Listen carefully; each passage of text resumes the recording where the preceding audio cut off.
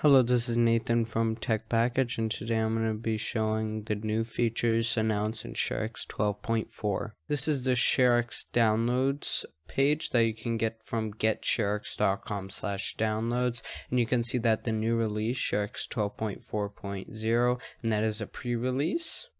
I'm going to head to the changelog, which is getsharex.com/changelog, and you can see all of these different additions and changes in the new version. One of the main changes in the ShareX 12.4 update is in the capture panel. As you can see, they removed the web page capture.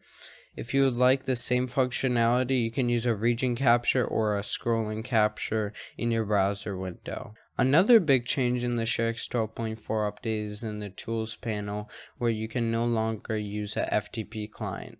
In the Capture panel, you can see a new option under Show Cursor, which is a screenshot delay.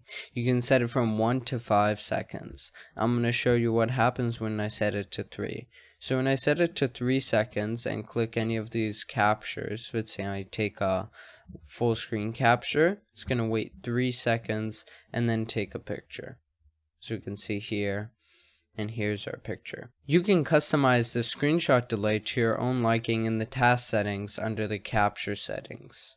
As you can see here, you can change it by 1 second up and down, or you can use decimal. In ShareX, whenever you see a color picker dialog, such as this one in Tools, you'll see that there is a new option called Standard Colors.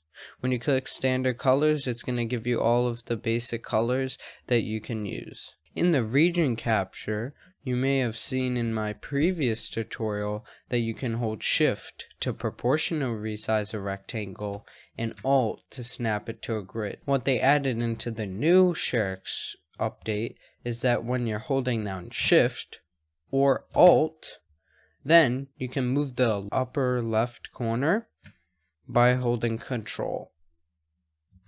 And this also works with Shift, and then you press the Control key and it's going to move that upper left corner. Previously, in the destination settings, you can see that the custom uploader settings were under the other uploaders.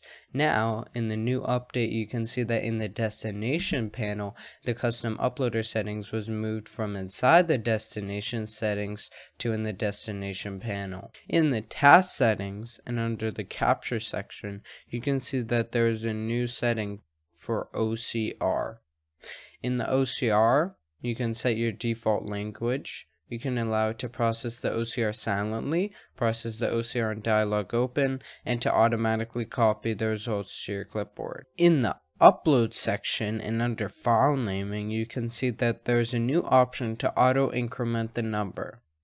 So what this will do is when you change it to, let's say, 1, 2, or 3, it will automatically increment this number by this amount, and then you click change. In the image history panel, you can see that there is a new option in settings. This new option is filter missing files, and if ShareX can't find the image or it's been moved or deleted, then it'll show up when you check this. The last update to this program is in the About tab. As you may have seen in my previous ShareX tutorial, you may know that when you left click 3 times on the ShareX logo,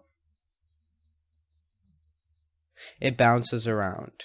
Now ShareX, they added a new Easter egg to the About tab, is when you right click on it instead of left clicking, as it bounces around like a DVD player.